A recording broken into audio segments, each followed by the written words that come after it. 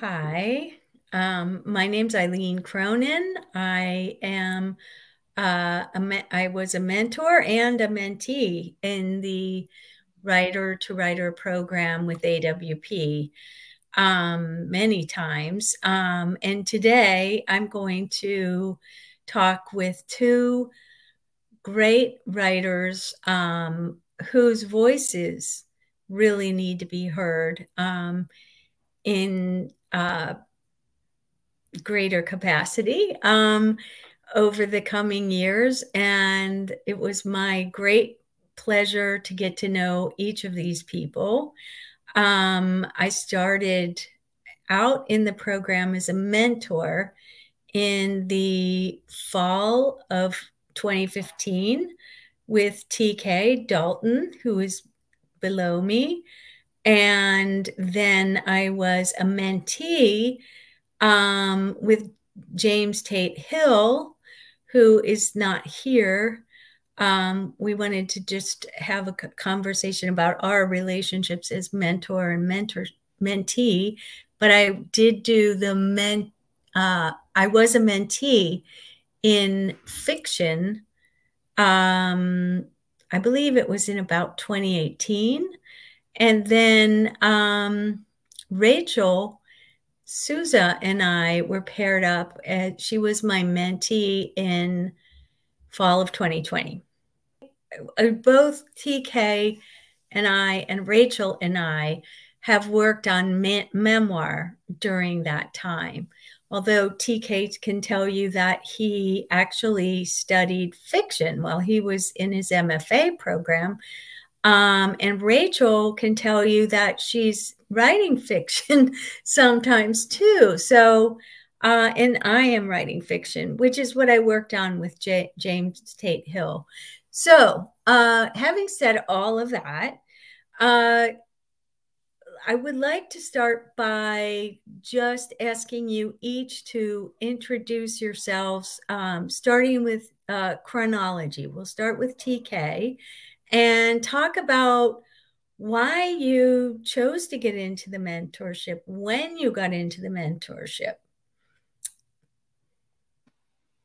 Okay, so thanks for having me, Eileen, and thanks to AWP for organizing this. I, like Eileen said, I studied fiction. I got an MFA in fiction at the University of Oregon, and that was a good experience, and I learned an awful lot. That finished in 2007, and I moved to New York City, where I live now. I was teaching a bunch, and then I picked up some work as a sign language interpreter. I'm from a deaf-parented family, and so I signed some at home growing up. And I was juggling sort of interpreting and teaching while trying to sort of like shift a little bit and play around with something I swore I would never do, which is write creative nonfiction. So I was doing that. I had a little baby, and we were about to have a second baby. And at that point, I was like, I could use some help. And so I learned about this program, and I was also writing from a position of a disabled position, right? So like I'm a writer with a disability. And I think a lot about how that perspective shapes the way I compose. And in nonfiction, it's sort of unavoidable, right? You've got this I everywhere, and you can't.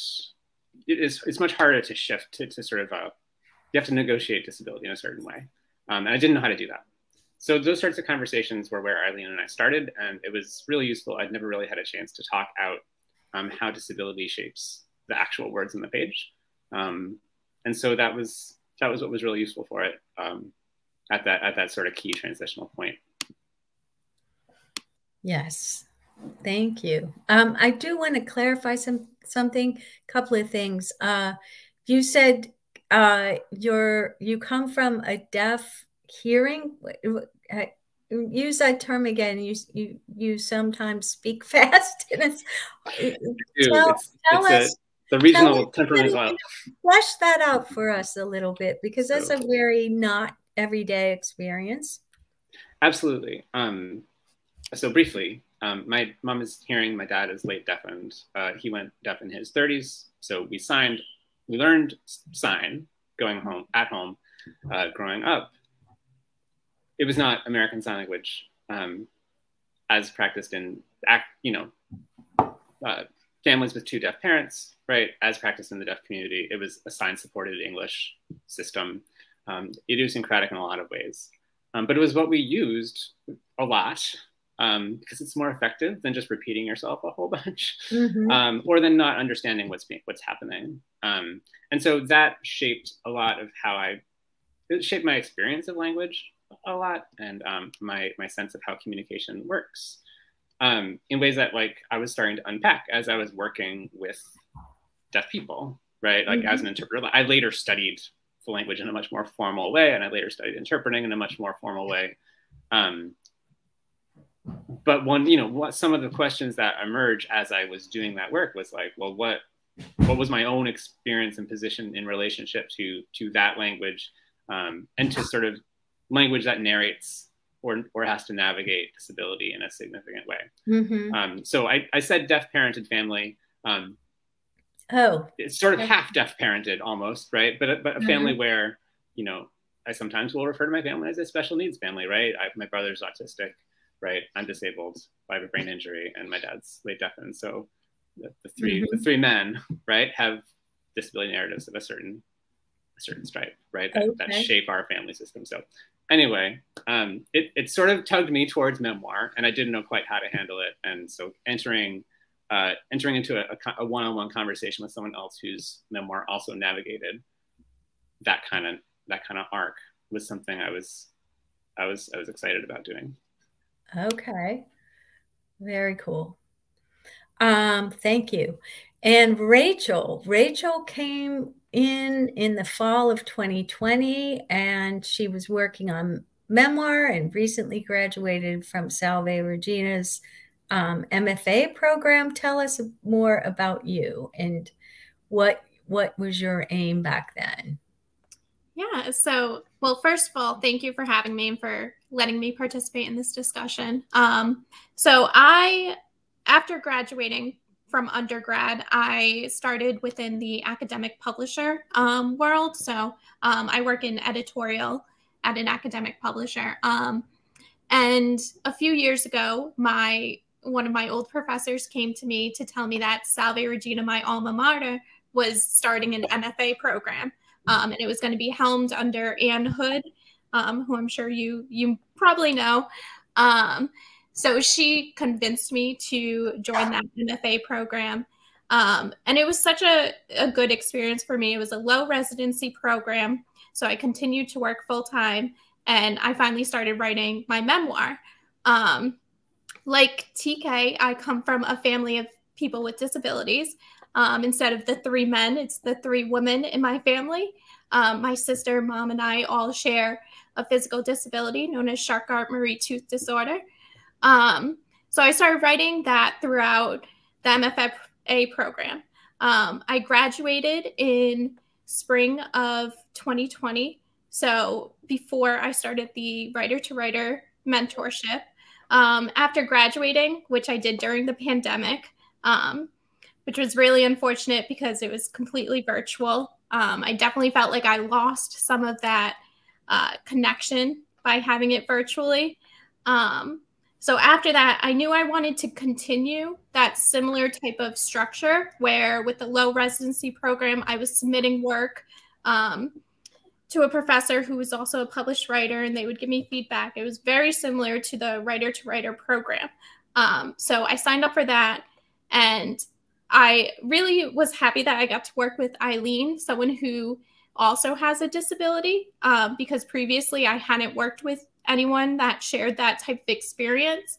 So it was interesting to get both experiences, both people without disabilities and then someone with one, because my writing, and I'm sure all of our writing, we aim to focus on a larger audience, not just people with disabilities. But at the same time, it's nice to have that feedback from someone who has similar experiences and can understand on a deeper level. So that's why I did Writer, and I'm so glad I got to work with Eileen through that. Yeah, you raised some really interesting points because, you know, I have worked with a lot of non-disabled people, although who knows, right?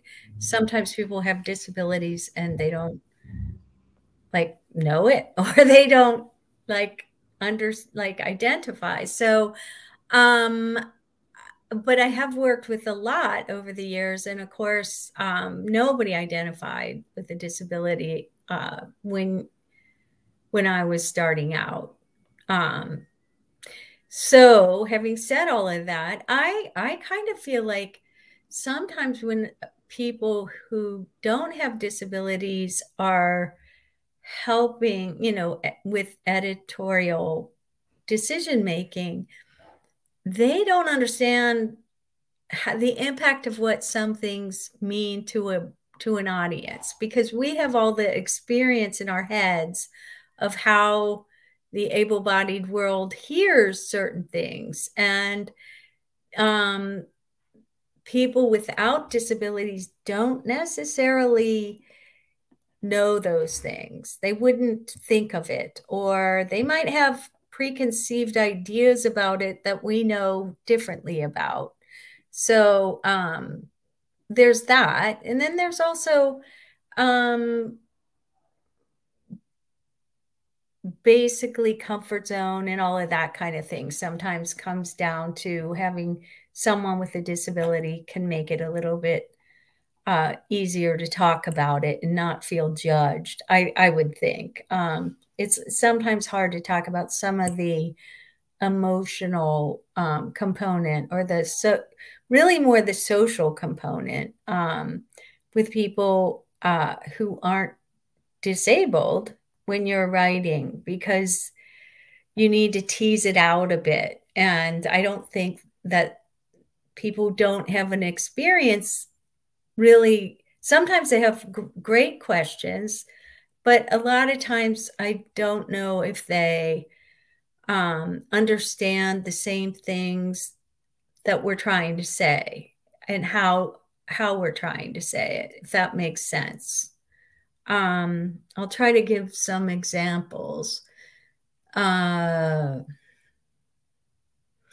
Dealing with difficult situations, like embarrassing or humiliating situations, right? That you're trying to write about. That can come up often in writing about disability. Sometimes I think the tendency for writers is to, well, maybe you shouldn't go there. That's too much. It's going to sound sad. And I think we know, and we have learned as writers with disabilities, that's why I have to go there. And so I think it'll be okay. I think people can take this. I don't know. What are your thoughts on that? I can tackle part of that, I think. One, I took a bunch of notes when you were talking just now, and I think the thing that jumps out at me as a starting point is this idea of shared experience, right? Disability takes so many different forms. Visibility and invisibility can shape what that experience is like when the pressure points and flashpoints show up, right? But they always do kind of show up. And I think some of the things that make it complicated to tell stories about disability or from a disabled standpoint, or informed by the special knowledge, not special knowledge, but there's a scholar who calls it complex embodiment, right? The way in which your embodied experience shapes the way you see the world and the way you navigate the world, and how that is valuable, a resource, right?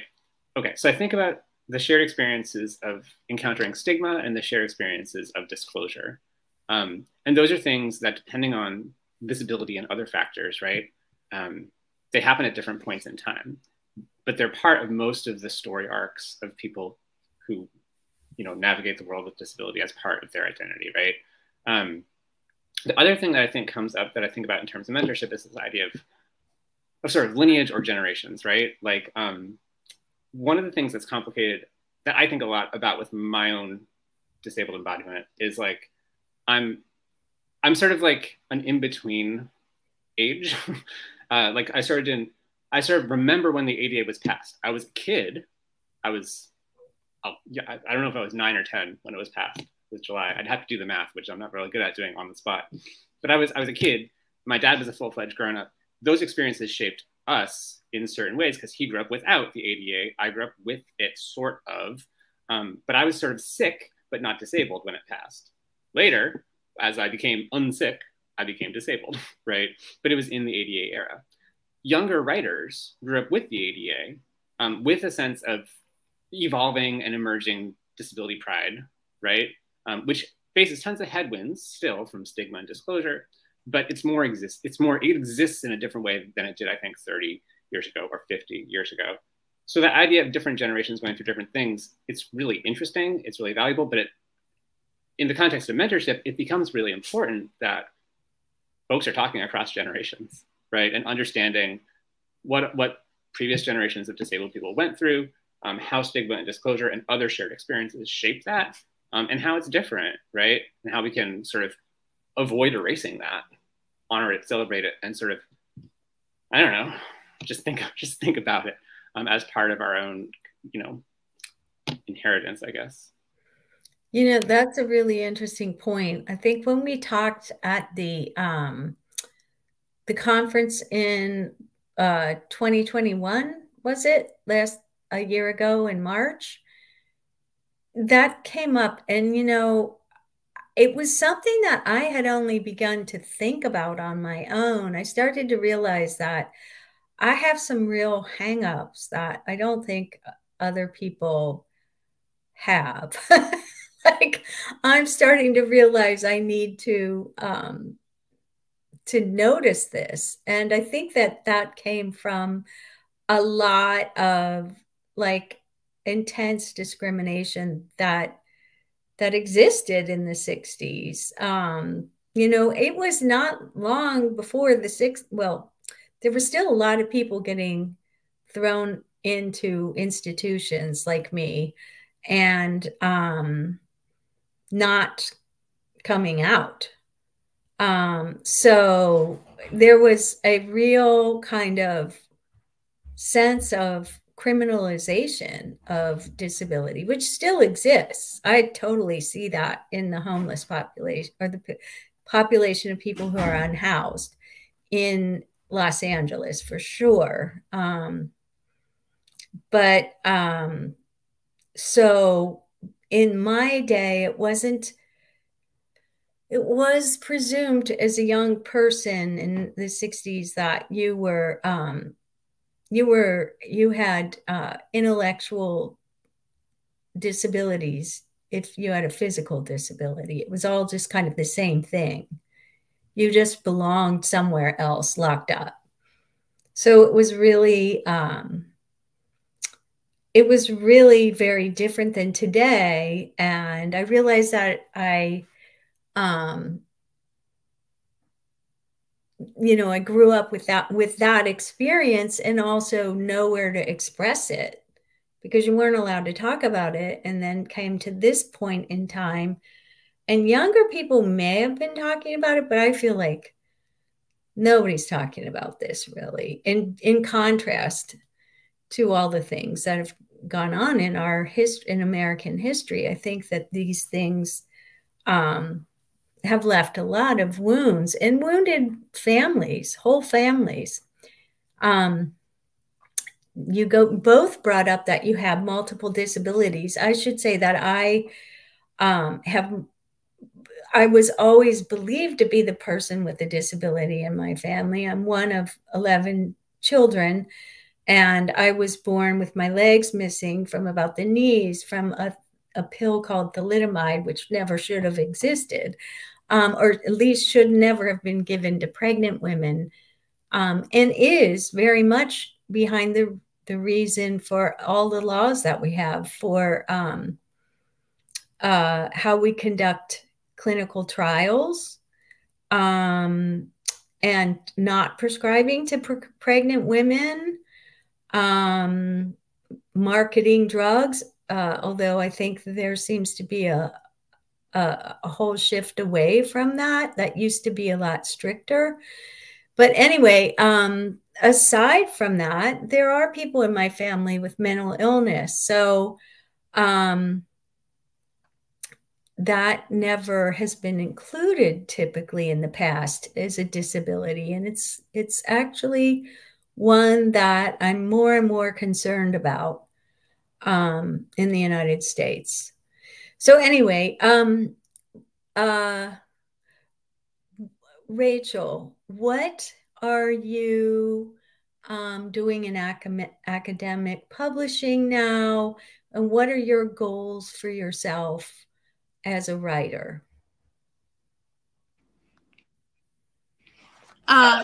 So right now I'm working as a content strategist, which is the editorial department within academic publishing. I publish textbooks like nutrition textbooks, respiratory care, and dental. So it's very different than what I'm doing creatively. So I'm working on my memoir, as you know, and I am in the process of revising it heavily. And then I want to start querying agents to try to get that out there. As I did mention, I am also working very early stages of a novel. Because like we said, I have my sister and my mother both share my disability.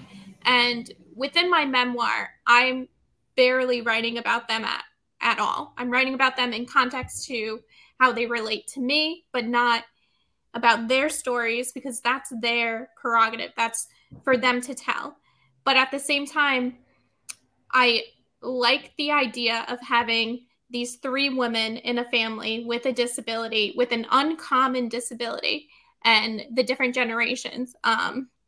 My mom grew up before the ADA passed, and she had surgery and wasn't able to go to school because it wasn't there wasn't accommodations for her. Fast forward years later, when my sister had a similar surgery, she was able to go to school because they were able to make those concessions.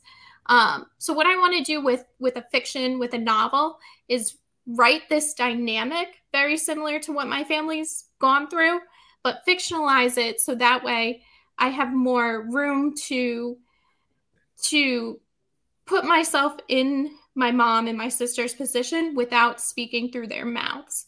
So it's kind of what I'm doing with writing. My memoir is definitely my prime focus. And like I said, that's mostly about me and about traveling while disabled and growing up while disabled.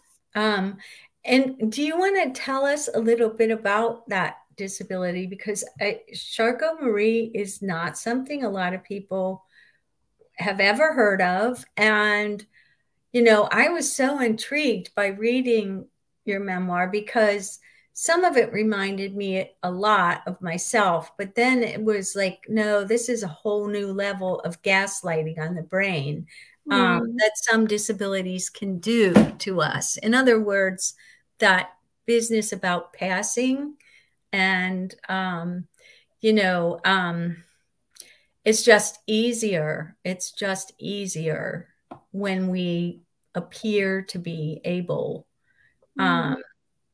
And people don't like it if we announce that we aren't, because they say, oh, is that how you see yourself?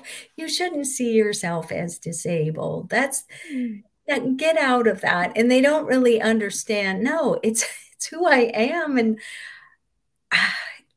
it's quite hard to like pretend the other way. And who is this really for? Sometimes it's not being able to identify it.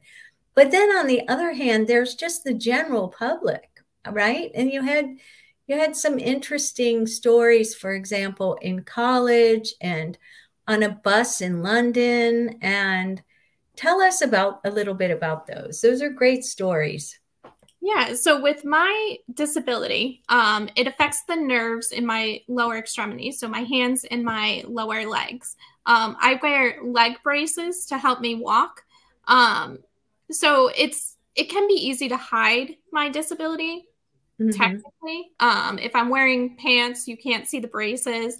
I do walk with a different gait, but you don't know unless you know. When I was younger, I didn't try to hide my disability quite as much, but I did find in certain times when people realized I had a disability, they would assume I also had a mental disability as well, that it affected me somehow mentally.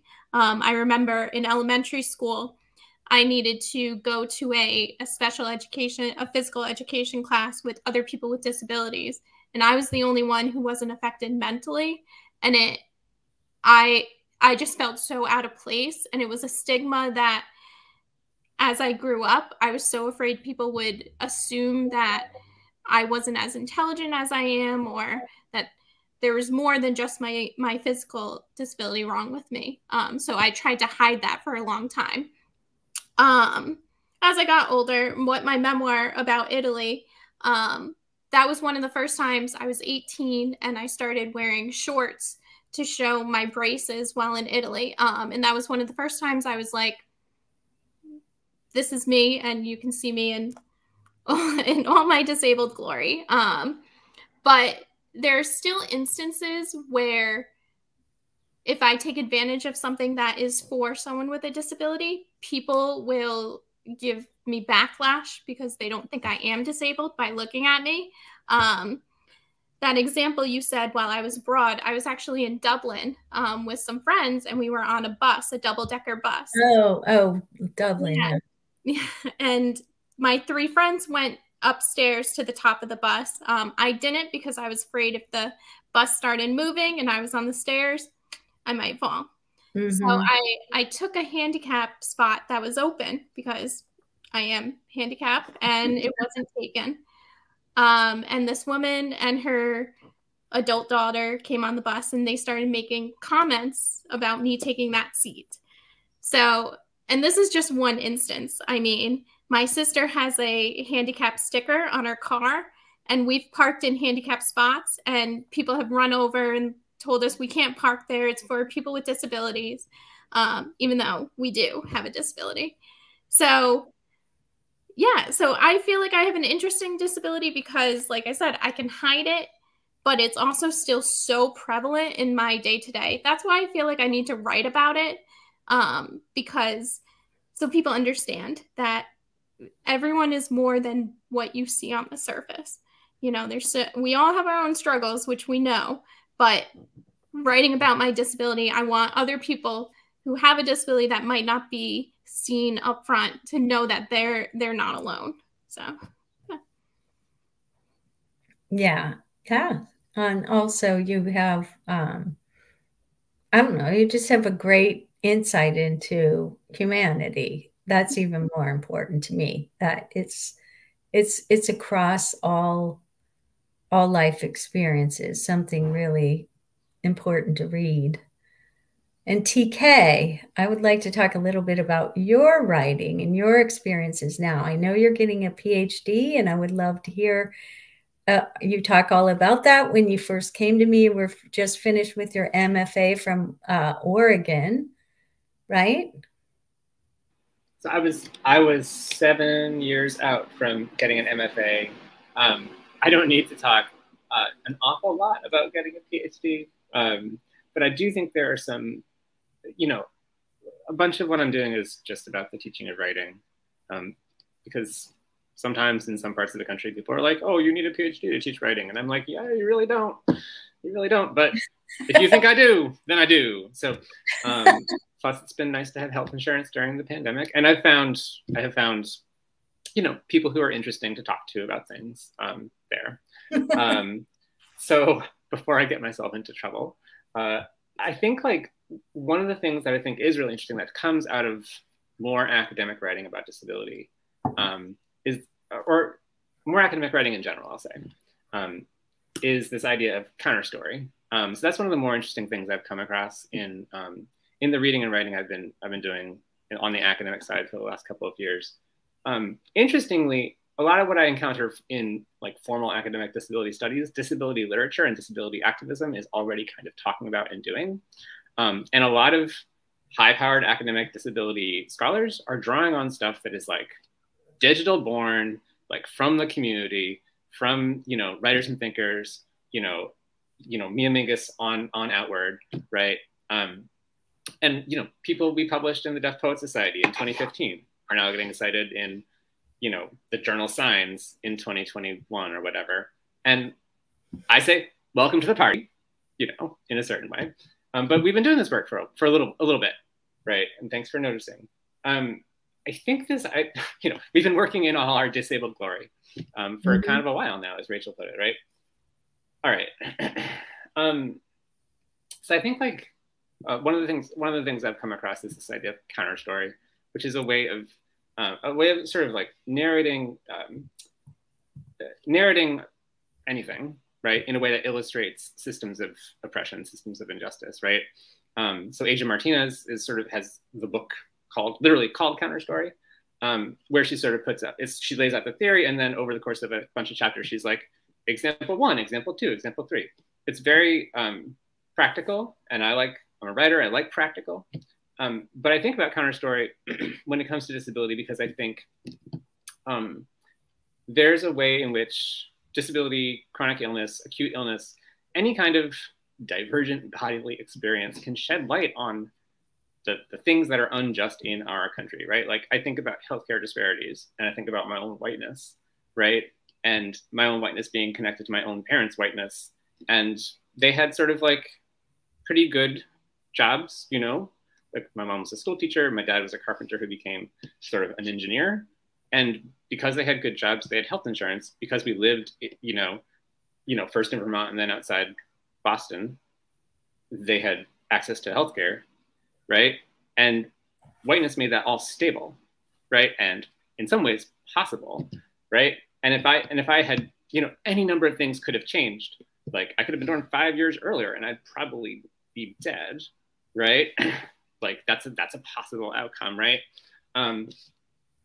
Or I could not be white, right? And so like counter story is you know, you wouldn't narrate it like that exact way, but I think thinking through the way disability interacts with, right, and amplifies or just like, you know, exists in ways that are woven together with other systems of oppression that we have a kind of obligation as writers to be like noticing and describing and putting into motion. You know, I think that's something that comes out of some of the academic reading and writing I've been doing. Rachel said, you don't know unless you know, right? I think there's a way in which like, there's things that we know that we can deploy for that kind of purpose as well, this sort of counter storying kind of purpose. But I like plots. I miss plots. I've been writing something with a plot over the last like month or two, and I would love to get back to writing plots. Things with plots, things with characters. So I'm doing that this summer. And that is something you're really good at. Your characterizations are just phenomenal. Your dialogue is really good. I was really impressed by that. So I want to see you get back to plots and characters. Although what you bring up when you talk about different aspects of disability, like you take, you know, I studied disability back in the 80s in Boston. It was a really great time for getting into it, you know, and a great place for it. Found Boston to be ahead of everybody on this. And as a matter of fact, I'm in Martha's Vineyard now, and I noticed I went to the museum the other day, and they include disability, and you know, the museums are getting much better at inclusion, both in staffing and in you know, the narratives in terms of all kinds of isms, but many aren't so much on disability. But this was an even-handed approach to the, you know, populations who have been oppressed. So they even include you know, parts of disability history here on Martha's Vineyard, which is pretty awesome. Like, for example, I didn't know there was a camp for people with kids with disabilities, or maybe it was for people with disabilities.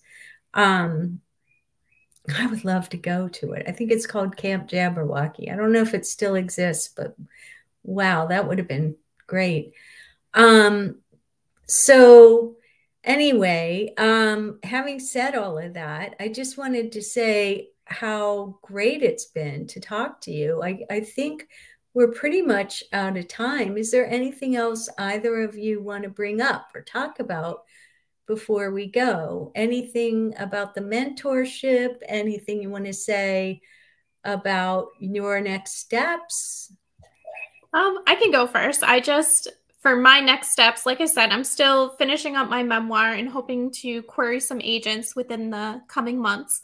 And I did just want to say again, thank you, Eileen, for thinking of me for this conversation and for doing the mentorship. I did find your insight very valuable. Like I said, you were the first person with a disability that I worked with when it came to my writing. So I found your perspective was very helpful. So thank you. Well, thank you. It was a delight to work with you. And Tim, anything you want to say before we wrap up? Yeah, I think just to speak to something that specifically came out of our work together, I've thought about a conversation we had, is it really 6 or 7 years ago now? 7 years ago, right? You and I had a conversation about like chronology.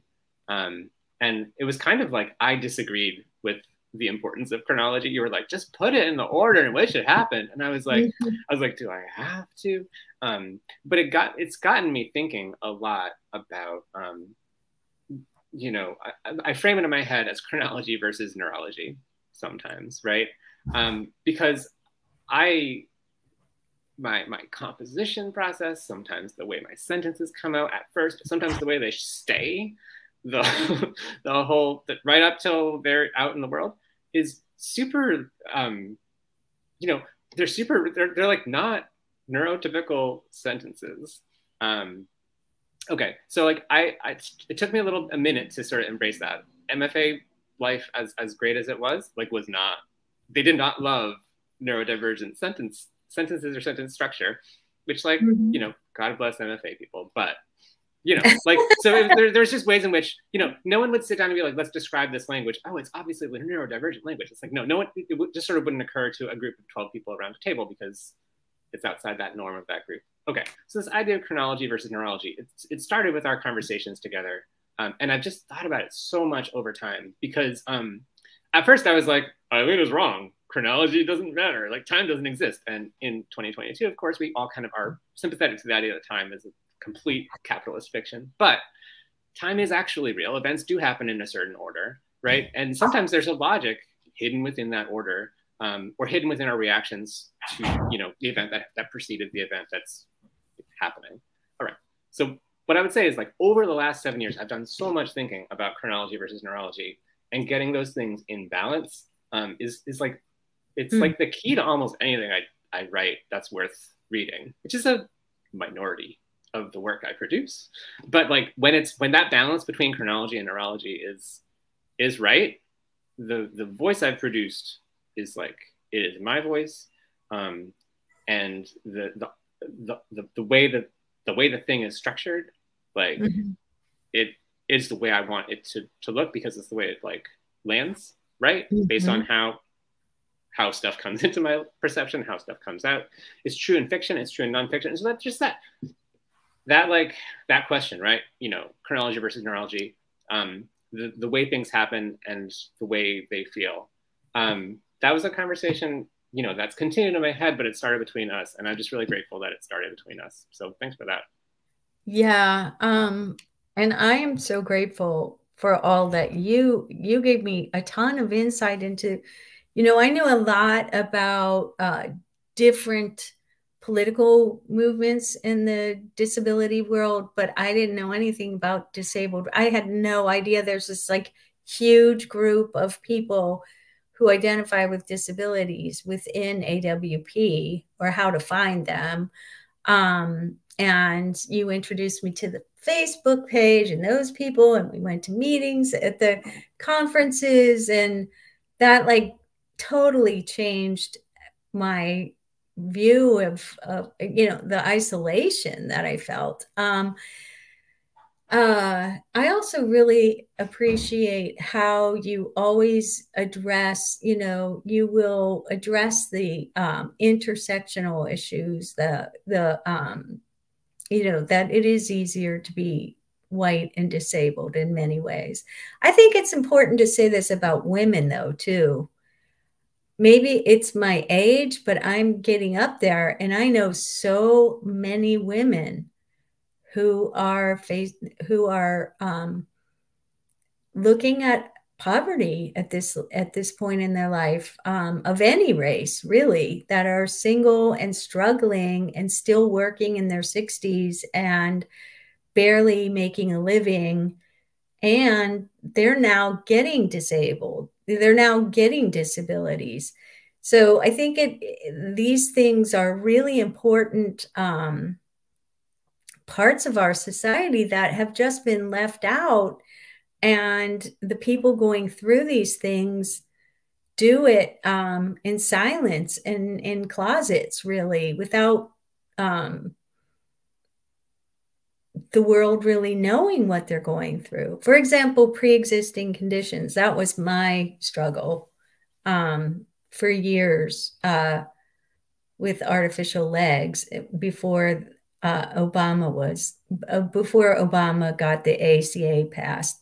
But I love to talk the political stuff with you, but also the writing. You're both exceptional writers. You guys are amazing, and I want to see you both flourish. The world needs to have, I think there could be a whole conversation and trend in our language to say, hey, that's neurodivergent talk.